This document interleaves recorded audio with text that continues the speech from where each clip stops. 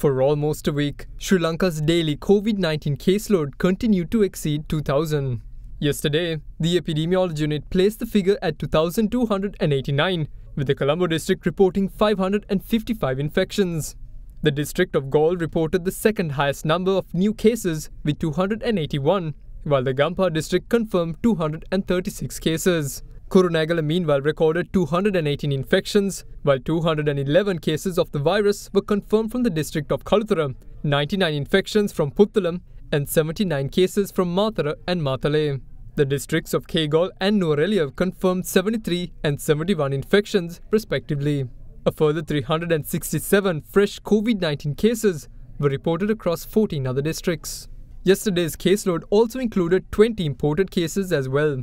As for today, 1,786 new novel coronavirus cases have been confirmed so far. අපි බලාපොරොත්තු වෙනා මේ මෙහෙයුම් මැදිරියේදී වෛද්‍යවරු කණ්ඩායමක් යොදවලා රෝග ලක්ෂණ පෙන්눔 කරන්නේ නැති PCR පොසිටිව් අයව ගෙදරදී නියාමනය කළා යම්කිසි සංකූලතාවයක් එනකොට ඒගොල්ලන්ව රෝහල් පද්ධතියට යොමු කරන්න මේ ආකාරයෙන් අපි බලාපොරොත්තු වෙන්නේ සියලුම රෝගීන්ට අවශ්‍ය කරන ප්‍රතිකාර උපදෙස් ලබා දීලා ඒ වගේම තමයි සංකූලතා එනවා වහාම හඳුනාගෙන රෝහල්ගත කිරීම සමුදා සිට මේ වැඩපිළිවෙල ආරම්භ කරන්න අපි බලාපොරොත්තු වෙනවා.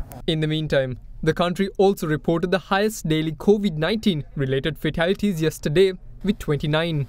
This places the overall figure of deaths at 921. 16 of the victims had died solely due to COVID pneumonia.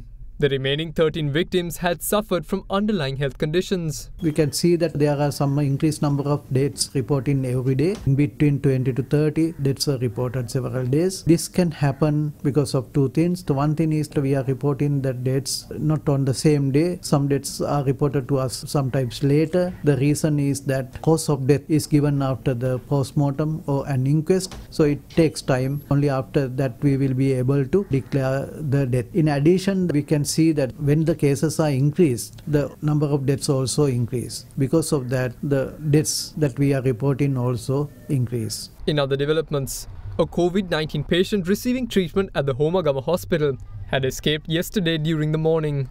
Health authorities managed to track down the escapee and re-hospitalize him, but the patient in question had escaped once again at around 3 p.m. yesterday. Following this, hospital police found the suspect from a house located 500 meters away from the hospital and readmitted the patient. Meanwhile, the country's number of COVID-19 recoveries rose by 1,352 today, taking the overall tally to 117,220. As such, the total number of active COVID-19 cases in Sri Lanka currently stand at 19,944. දසනකාන්තී චූර්ණය සහිත lever ආයුෂ් දන්තාලේපය දත්වල ඇති ප්‍රශ්න 10ක් වළකයි.